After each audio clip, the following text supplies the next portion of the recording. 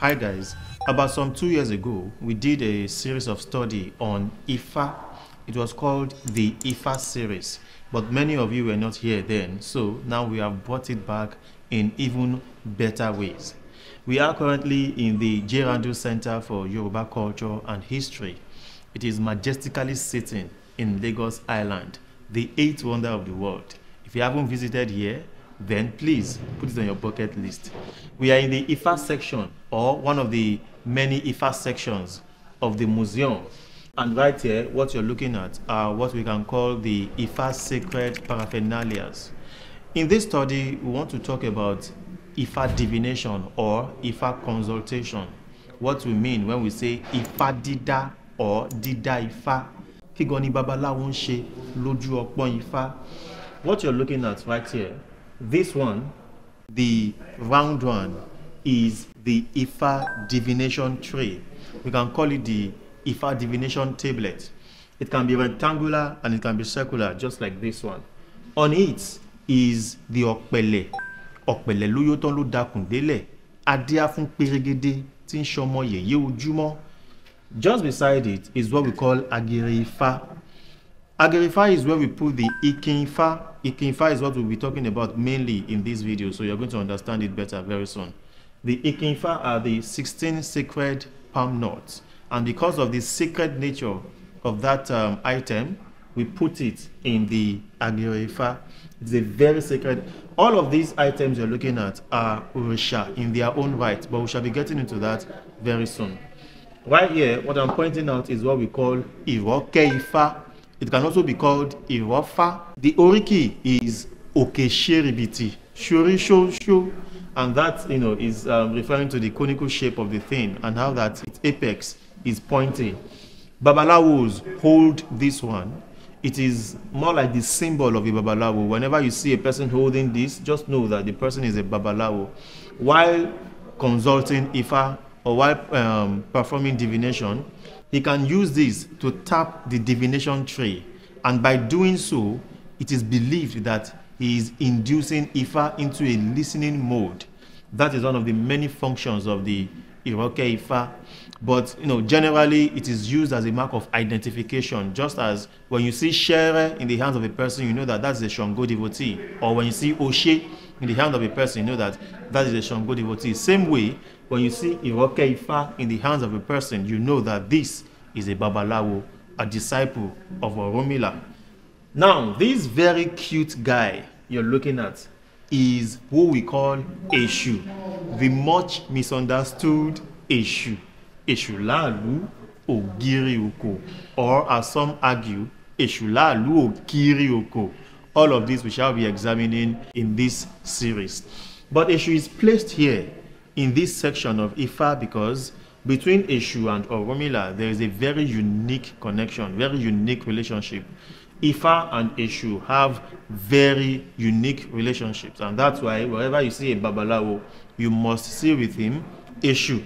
In the house of every Babalawo is always a shrine of Eshu or shrines of Eshu. So these are some of the many things we will be examining in this series. Things like Eruatukeshu or things like Ebo. What exactly is Ebo? But what we shall be mainly examining in this video, what we shall be studying mainly, is the use of Ikin Ifa, the 16 sacred palm nuts. Báwo ni Babalawo ṣe ń fi Ikin Ifa ẹ máa bá mi kálọ. Those of us who studied theater in Nigeria, especially in the Yoruba land, will be familiar with the song I'm about to sing now.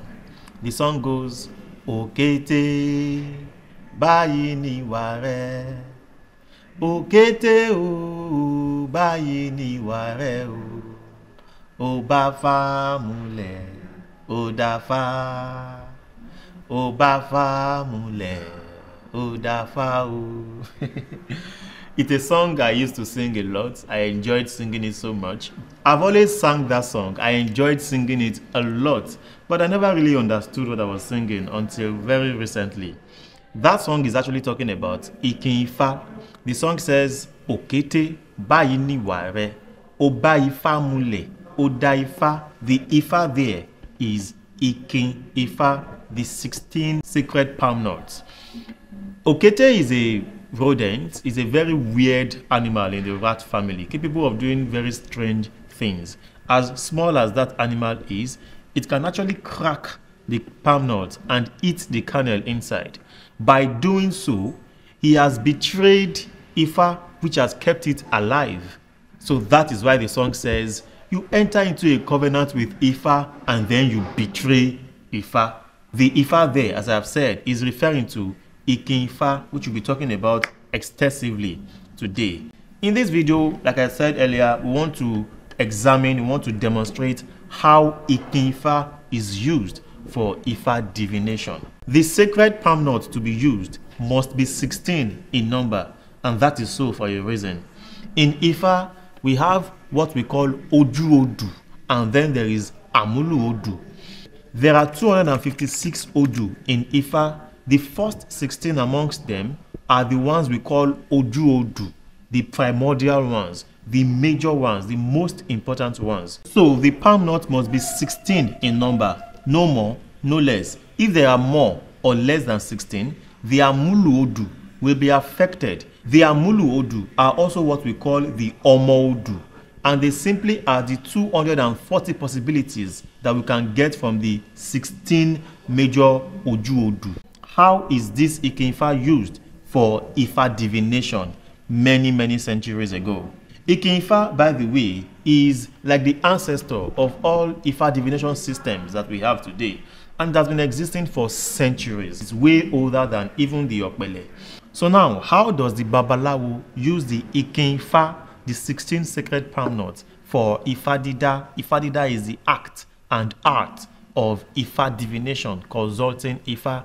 And by the way, a Babalawo is an Ifa priest, a disciple of Orunmila. More to come about the Babalawo in this series. The Babalawo puts all of the Ikin Ifa in one hand and then tries to pack it all with the other hand. The palm nuts are always bigger in size than this, but I'm only improvising with these ones. So given the big size of the palm nuts, the Babalawo will not be able to pack it all at the same time. He won't be able to pack it all at once. There will always be a few ones remaining, either one or two or even more. And you know there are other factors like the size of the Babalawo's hand too. So that line in Ifa says, Toba lu, Toba bu, Toba ku meji, ọ̀kan ni ó tẹ̀, Toba ku kan, èjì ni ó tẹ̀, tẹ̀kan tẹ̀jì, là ń tẹ Ifá lótú fẹ̀. The Babalawo put the palm nut in his hands like this, and then he shakes it like this to randomize the whole thing. And then he tries to pack it all with all of his hands. There will always be one or two remaining, like I have said. If there are two knots remaining, the Babalawo will print one stroke on the Okpon Ifa. If there is one remaining, he prints two strokes on the Okpon Ifa.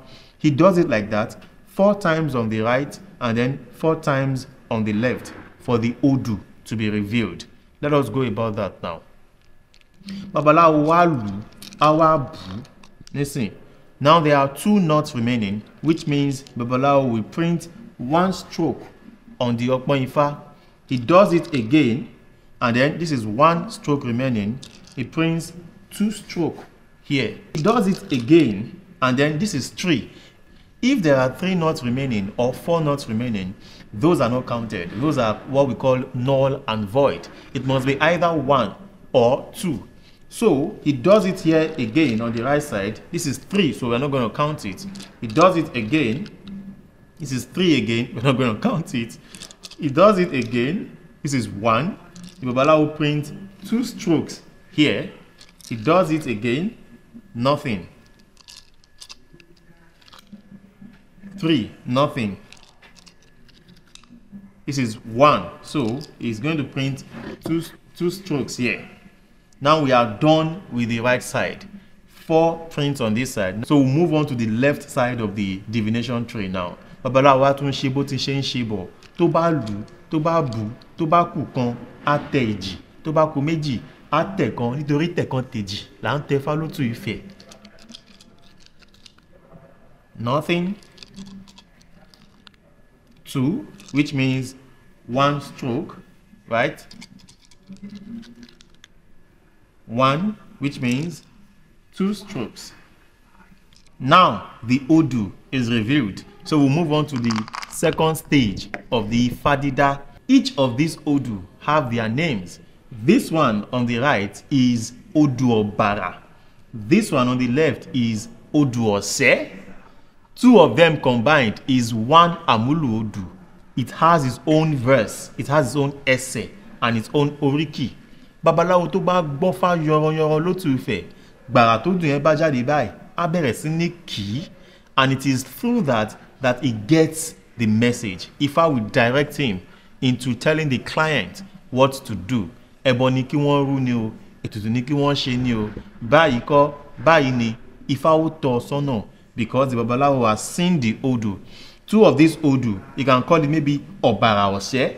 It has its own verse. The Babalawo begins to recite that verse, and that will guide the Babalawo into what the next step to take. Ìyẹn ni wọ́n ń pè ní kí Babalawo gbọ́fá. Babalawo tí ò gbọ́fá á bẹ̀rẹ̀ sí ní máa wò kékeré, kò ní mọ ohun tí ó ṣe. Ni wọ́n fi sọ wípé àìgbọ́fá là á wòkè, Ifá kan ò sí ní párá. If what we have on the right is exactly the same as what we have on the left, that is an Oju Odu. But that rarely happens. And when it does, the Babalawo consider those moments very, very special. Now, if the Odu on the right is different from the one we have on the left, like this one, that is what we call Amulu Odu. I hope your understanding of Ifa divination has improved after watching this video. Catch me in the next one where we shall be explaining how Okpele is used. If you think this has been interesting so far, just wait till we get into the Okpele. Thank you so very much for watching the video. Do not forget to subscribe, to share this video so that it can reach many more people and are going to get improved just as you have. Till then, of course, Bashir.